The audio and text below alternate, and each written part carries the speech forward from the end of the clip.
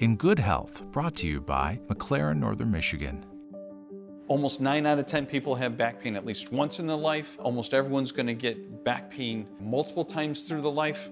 It can be very debilitating. I'm Dr. Joe Weistroffer, an orthopedic spine surgeon at McLaren Northern Michigan. Most of the time, the back pain isn't coming from the spine. It's coming from the other issues that are involved in it.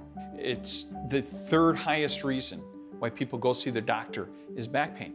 And when you think about it, that's where most back pain is better to be taken care of by your internist or your family practitioner or your primary provider, because there's 250,000 internists and family practitioners, and there's only 2,000 spine surgeons and 5,000 neurosurgeons compared to all that. Most people that get a cervical issue, it's usually pain. It usually should get better on its own, but until that time comes, we recommend for like the first 48 to 72 hours to ice it, maybe 20, 30 minutes at a time, about every 3 or 4 hours. And then just over-the-counter medications work great. Tylenol, or a non-steroidal anti-inflammatory like Motrin, also known as ibuprofen, or like naproxen, also known as like Aleve, are plenty. But if it doesn't get better, that's when we start to be concerned. One of the things that's so interesting to me about spine surgery is that it can be many things. You gotta be like Sherlock Holmes and figure out what's causing it. What is the pain generator is always the question that we're trying to answer. The majority of the time, it's about problems with the muscles, whether the muscle strains or sprains or mismatches in strength. And so that's where physical therapy can really help equalize those things out and really provide a method to get there.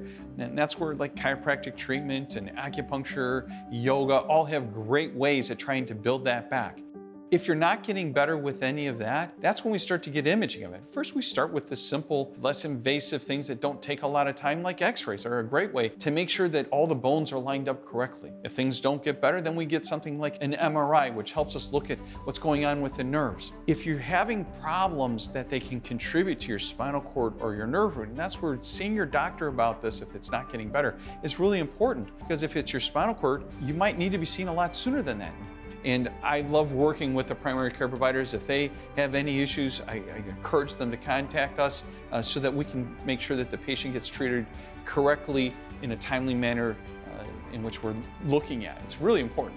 For more information or to schedule an appointment, go to mclaren.org/northern or call 800-248-6777.